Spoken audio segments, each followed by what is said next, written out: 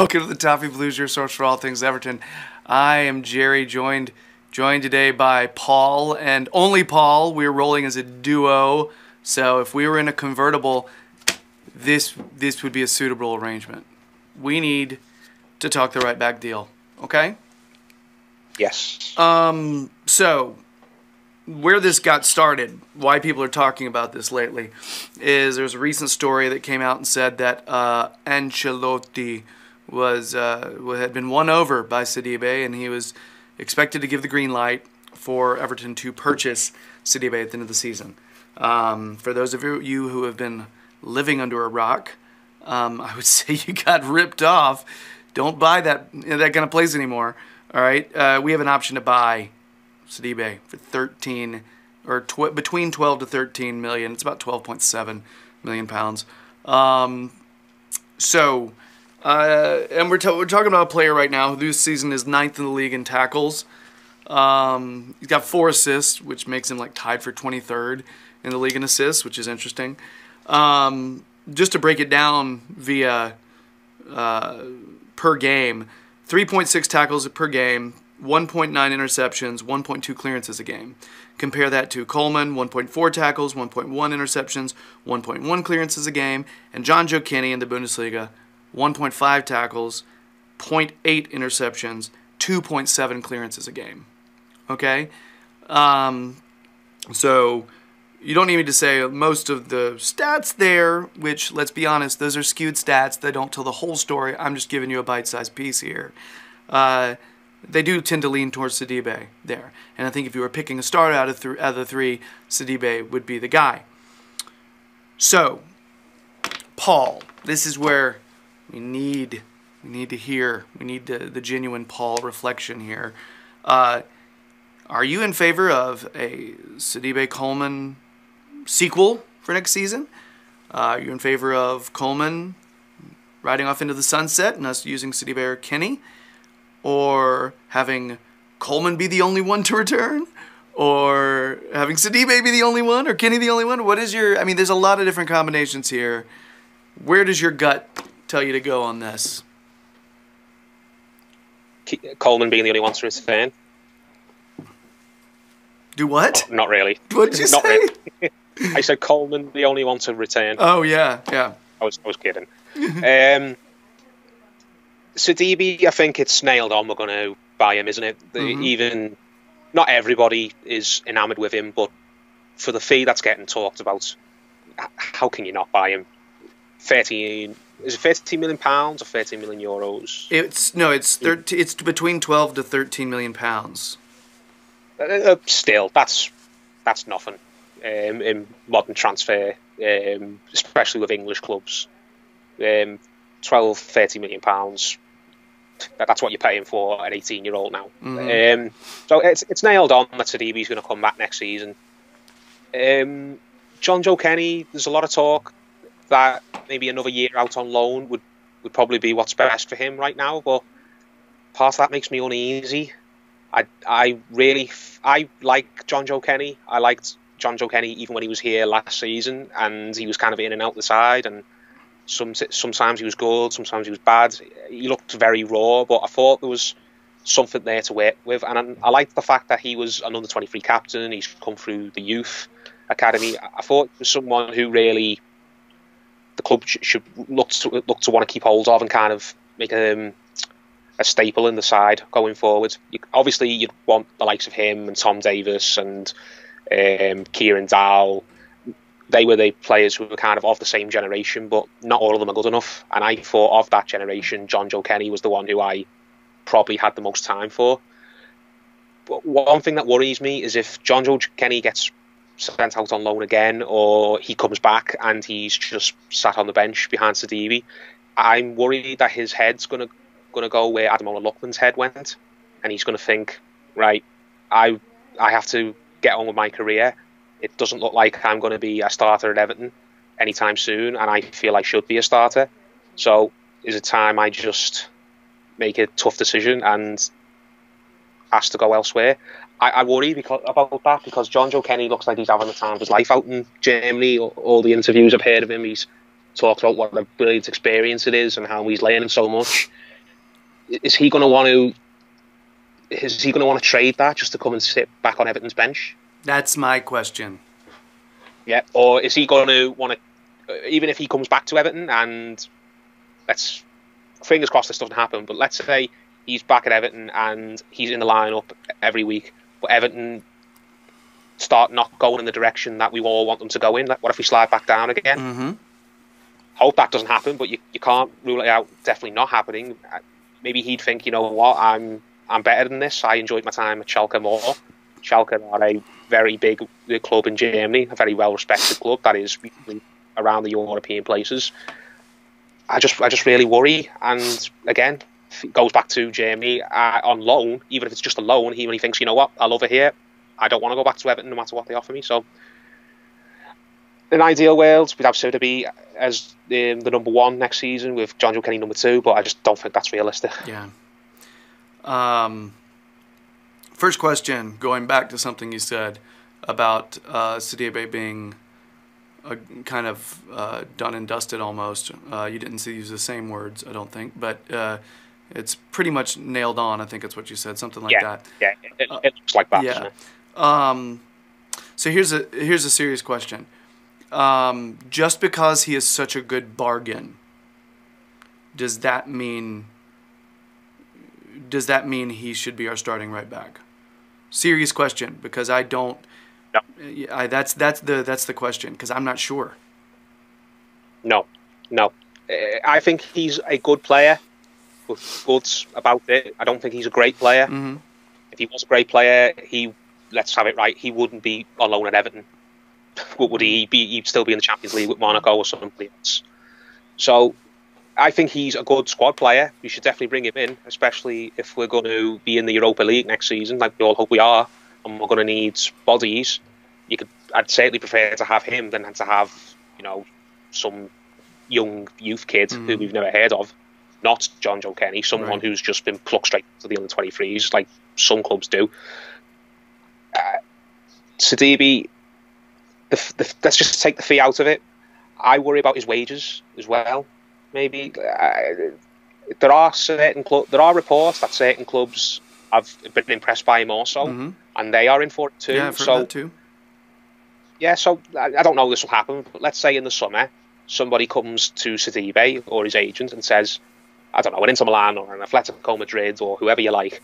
They say, you know what, I know you liked it at Everton, we're impressed with you, we'll offer you X amount a week if you want to come and play for us next season. I don't think Everton should be breaking the bank to bring him in, just wage-wise. I don't think Everton should be making him a top earner, and not a starter. They shouldn't promise him a starting berth. If he hopefully just has fallen in love with the club and he wants to be here and he's willing to just be a squad player, then I'm all for it. But if he starts making certain demands, I'd have no problem at all if Everton let him go back to Monaco and leave him there. Yeah, I wonder if players making those kind of demands are the type of players that Marcel Brands and Ancelotti even want on the team anyway. You know what I mean? Think about how Ancelotti likes to rotate players so much.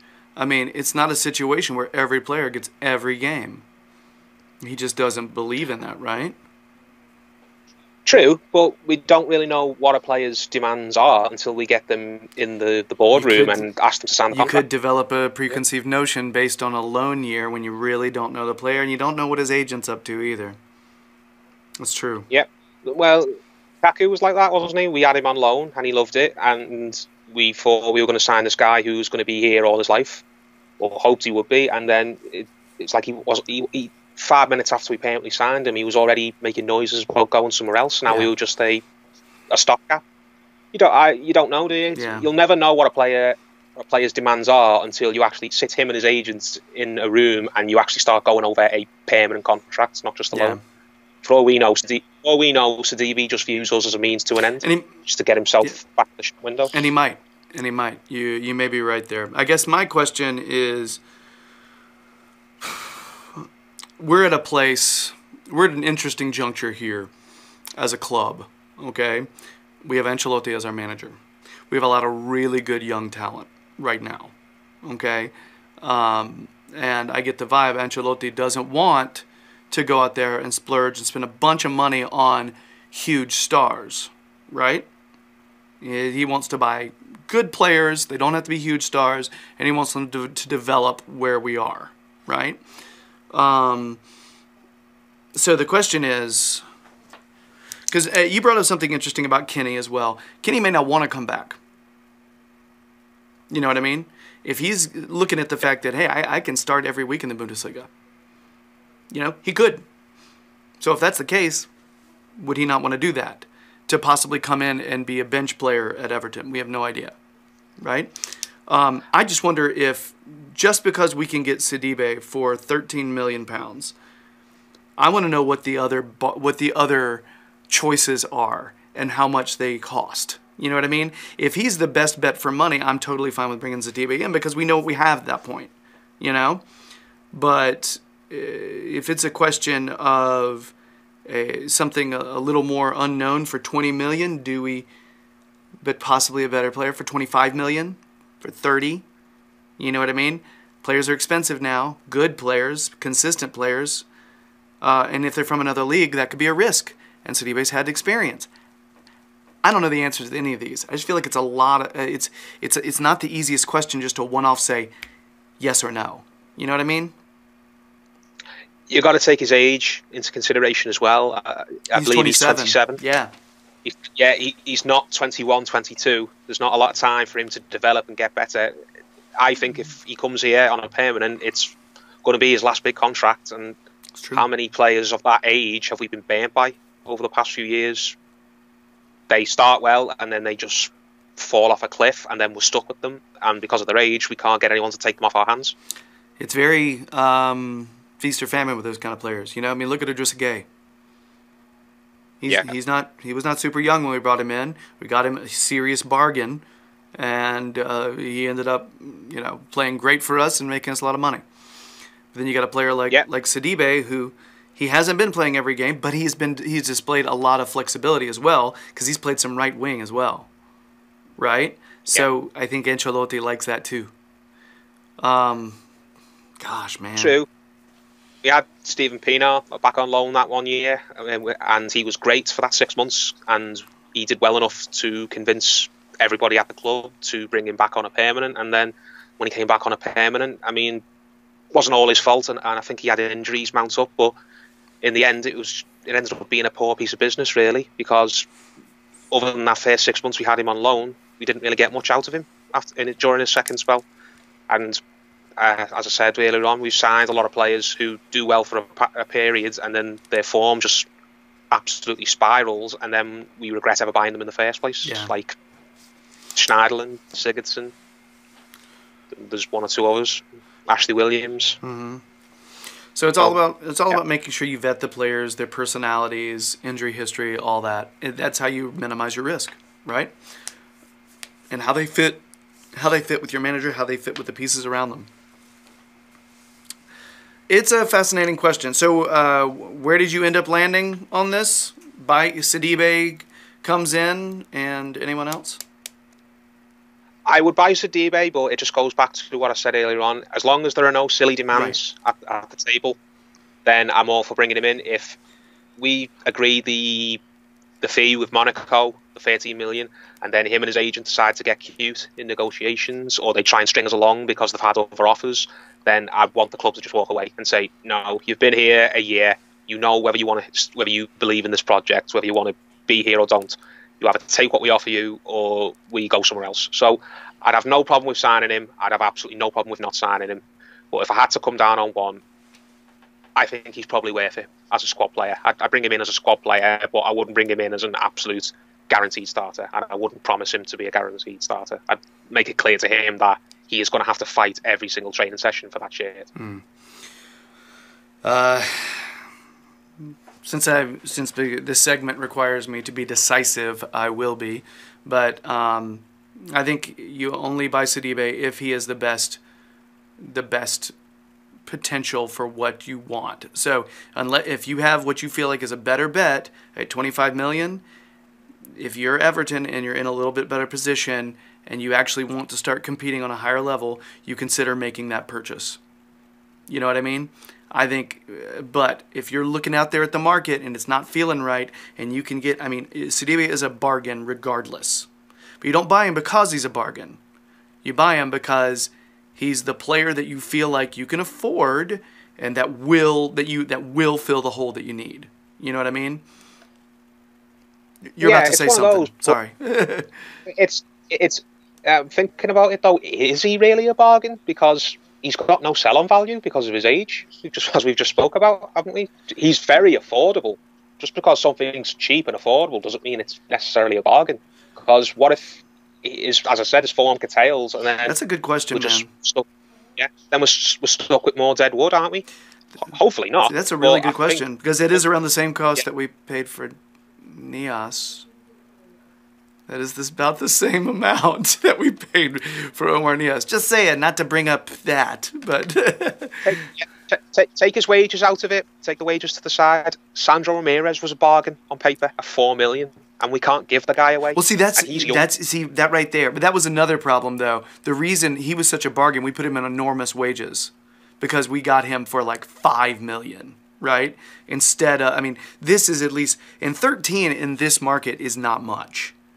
Okay? It's not much at all. It's like yesterday's 7 million. You know what I mean? It's just totally different now.